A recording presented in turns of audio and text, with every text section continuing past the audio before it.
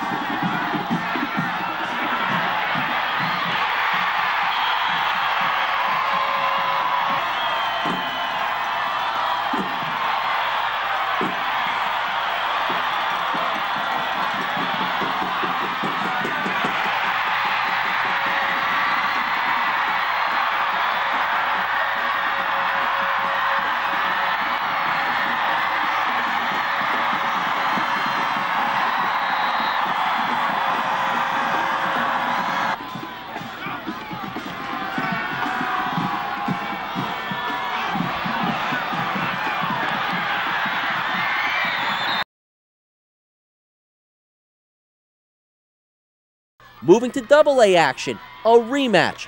Riverside ran all over Dunmore their first meeting, 34-20.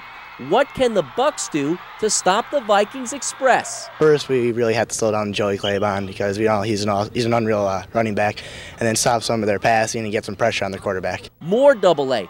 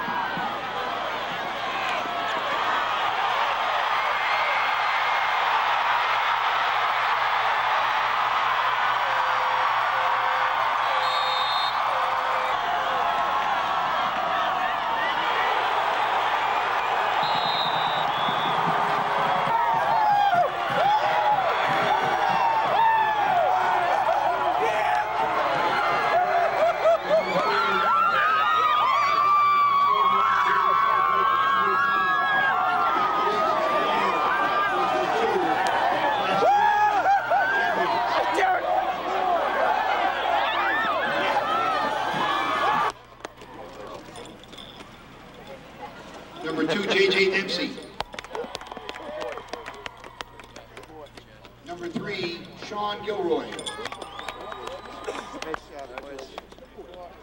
Number 4, Chris Schultz. Great job, Chris.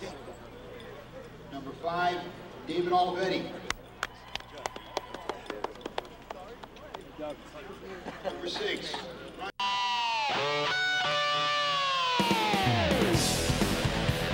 Dunmore has confidence in their field general, Miller Holmes. He always seems to make the right decision, either through the air or on the ground. The Bucks got the revenge over Riverside, now looking to keep their season going a few more weeks. Loyalsock.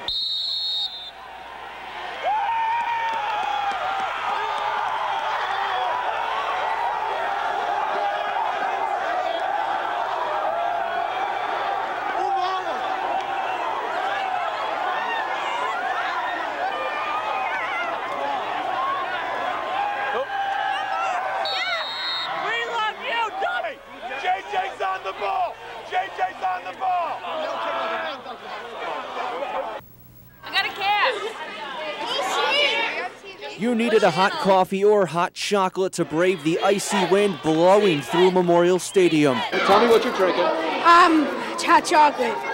You need it tonight. Yeah, it's freezing. It's too early to be freezing cold, right? It's cold out here.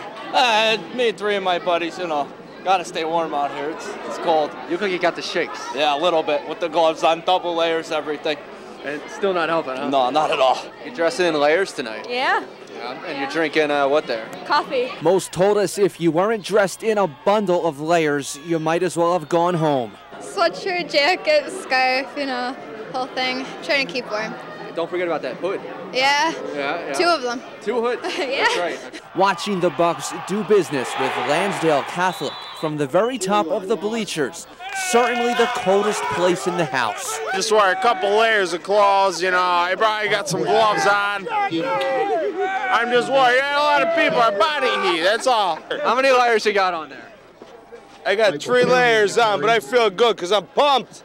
Joe Holden, WBRE News.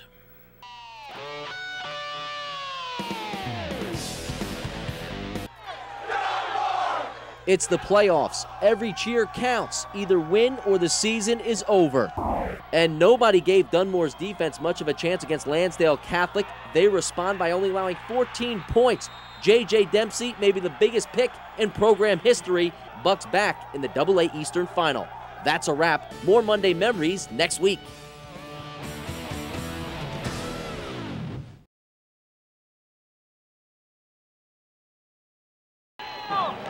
Three local teams still playing high school football Eastern Championship weekend with the goal to get the Hershey to play for a state title next week. In Class A, Bloomsburg and Steel High. In Double A, Loyalsock and Dunmore. Welcome back, everybody. I'm Phil Shaner with WBRE Sports Saturday. Tonight in Shamokin, Colin Riccabon will join us from the studio with the Bloomsburg highlights coming up. Here, it was the Dunmore defense against the Loyalsock high-powered offense.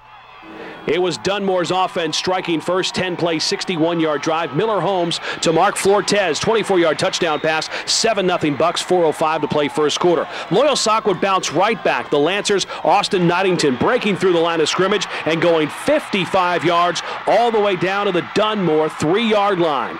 Then a 4th and 3 for Loyalsock. Why not give it back to Knightington? Watch him take the football around the end and get hit, and he's in the end zone. Game tied at 7-all, 10-14 to play second quarter. It didn't take Dunmore long to get back on the board. Miller Holmes throws it up. Brian Copeland, what a great one-handed catch for the touchdown. 9-play, 65-yard drive, 14-7 Dunmore, 6:13 to go second quarter. After the Bucks D held Loyalsock on a 4th and 1 from the 50-yard line, Mike Perry, well, he won't go down. Breaking tackles, a tough 33-yard run to the Lancers' 9-yard line. A few plays later, Miller Holmes, 1-yard quarterback sneak for the touchdown. 21-7 Dunmore with the lead at the half. Loyalsock looking to get right back in the game. 4th and goal, and Dunmore's Mike McHale comes up with the interception in the end zone. Next play, Dunmore ready for lights out. Mike Perry goes 79 yards down the sidelines, almost gets in, gets down to the Lancer 1-yard line. The Bucks punch it in from 1 yard out. Pat Hart over the top for the touchdown,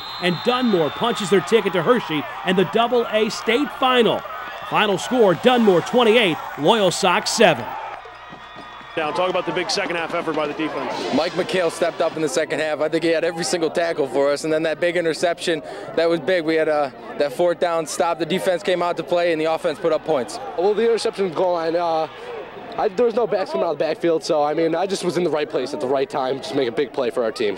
That's all we talked about in the locker room. I mean, we talked about our defense. They didn't have to step up and play big in the second half. I mean, they did their job. That's how we did it. You knew the defense, if you give them a lead, would put the lights out, and they certainly did that there in the second half. I mean, it was up front, the offensive line. That's all it was. We wore them down, and Michael broke that one, and it was the offensive line. You got to give them all the credit. You know, things just didn't go our way, and, you know, what are you going to say? I mean, it wasn't from lack of effort. I think we just got beat by a better football team. Well, it's a great experience for our kids. You know, they deserve all the credit. I'm just so thrilled for them, and hopefully we'll just got to heal up a little bit this week and get ready for the game on Saturday. The Dunmore Bucks find themselves back in the state title for the first time since 1989, making their second trip to the state championship game next Saturday at 1 o'clock. That's the story from Shamokin. Phil Shaner, WBRE Sports, back to the studio, and Colin Riccabon. Colin, take it away.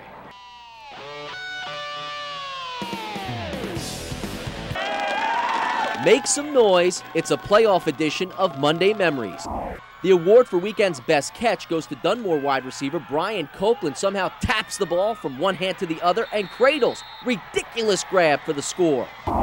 The Bucks defense continues to shine this postseason. Mike McHale, look at those hands. An interception that seals the program's first East championship since 1989. Let's wrap up by congratulating Jack Henses and Dunmore football. One win away from the school's second ever state championship. More Monday Memories from Hershey next week.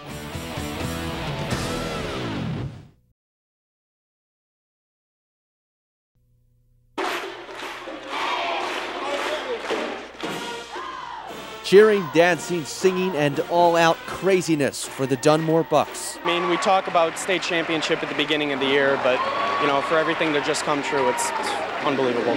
No matter what happens Saturday, the ride to state championships has been surreal. It's nuts this week. It's one of the greatest weeks I've ever experienced. I mean, just the greatest week of your life? I think so, yeah. I mean, just every day of school, like I wake up in the morning and, you know, I'm actually happy to go to school. That's a first, I think. It's loud in here. Some tonight call this crowd a 10. Saturday's game is going to be a 12 on the scale of craziness.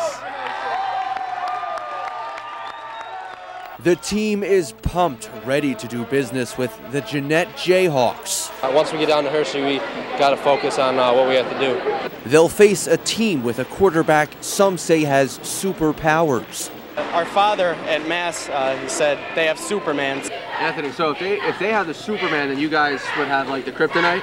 Yeah, we got Pat Hart, we got Tony Trotted, just like I said, Jim Savior, Mike McHale. Nobody could stop those guys. And apparently nothing, not even a half a foot of snow, can deter the spirit. Okay, now what are you thinking about this crowd out here? I mean, good showing, right, on a snowy night? Yeah, it's flat, yeah. I mean, school was closed today, right? I know, it was awesome. It's fun to not have school and come to this. But this community support's been outstanding.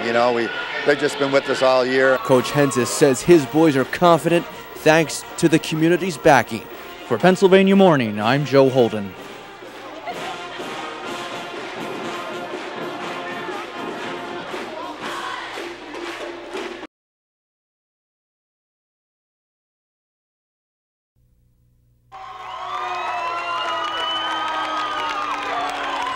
Hundreds of students and some neighbors lined up in front of Dunmore High School to give the football team a big send-off to the championship game in Hershey. And cheers filled the air as the buses pulled away.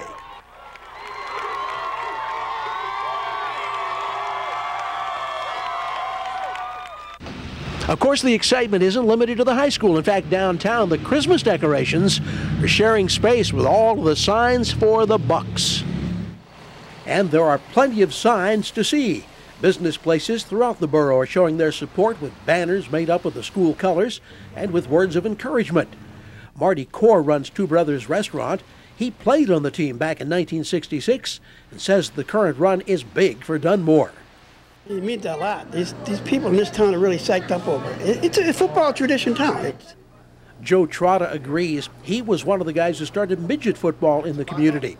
He says the team's success puts this town in a good light. It shows what Dunmore's made out of.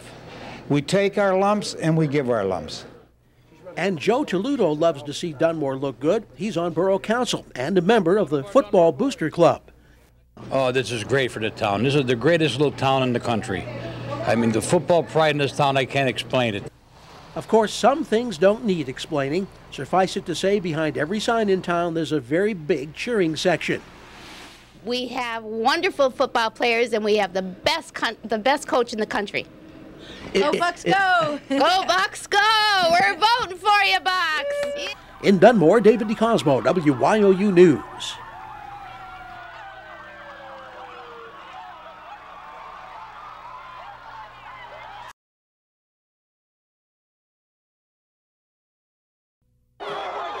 Dunmore with their eye on a prize, a state football championship. One team from the area still playing championship weekend in Hershey. Welcome back, everybody. I'm Phil Shader with Sports in Chocolatetown for the AA State Championship, Dunmore and Jeannette. We talked all week about the Jayhawks' offensive power. It truly was a two-man show.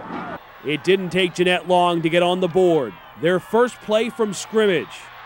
Junior running back Jordan Hall goes 58 yards for the Jayhawk touchdown.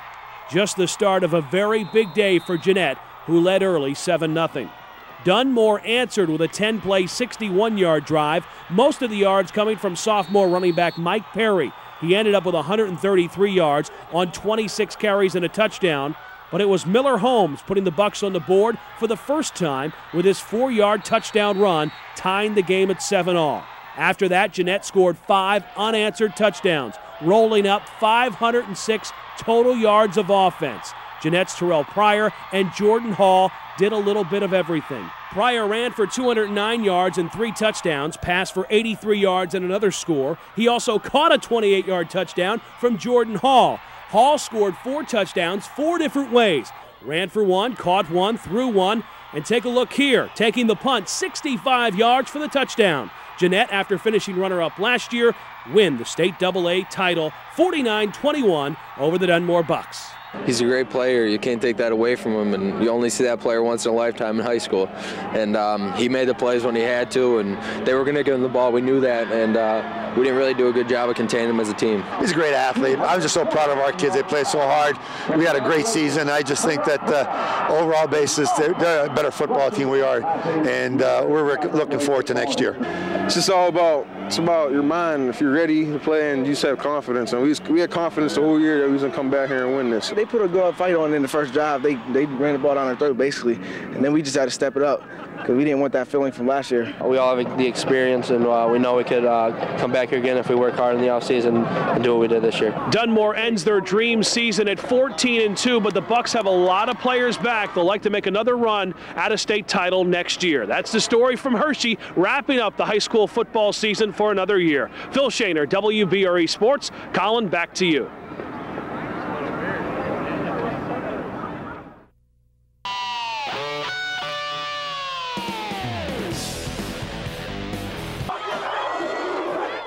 Regardless of the opponent this season, Dunmore football wouldn't back down.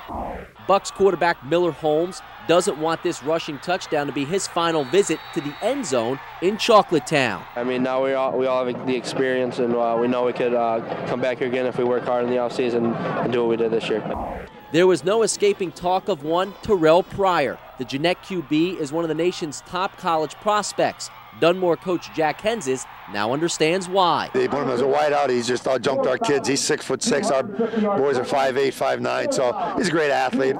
And as Pat Hart leaves his Dunmore career behind, it's with pride carrying the AA runner-up trophy. We had a great time doing it. We proved a lot of people wrong along the way, and we just couldn't do it one more time. We tried, but the ball didn't bounce our way. That's a wrap for the 2007 season of Monday Memories. We'll see you again next year.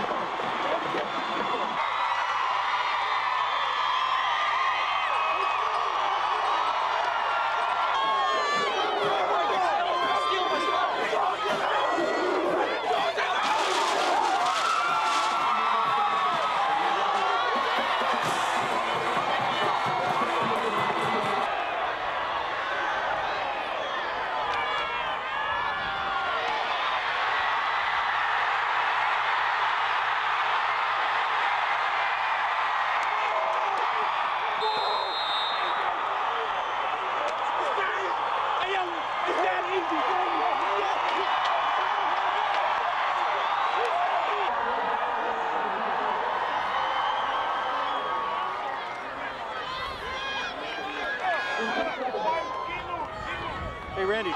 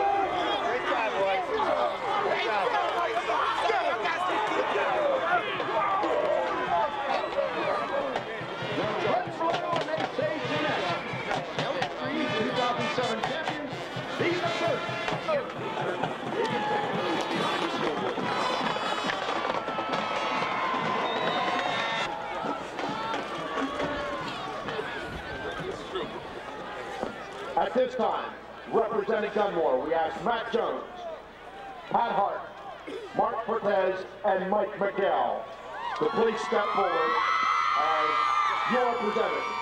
The 2007 PIAA Class AA runner-up trophy. The trophy being presented by the United States Marine Corps. Good job, guys. Congratulations to the Bucks of Dunmore.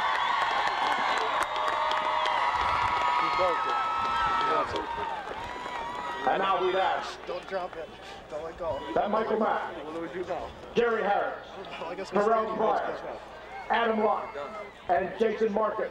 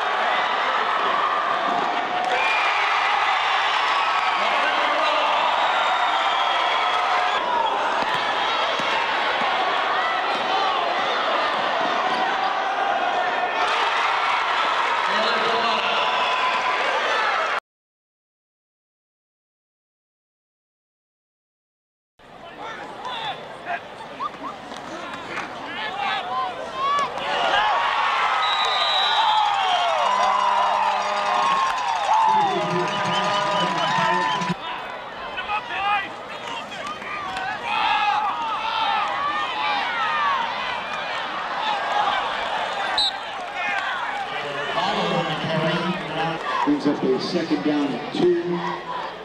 Ball resting at the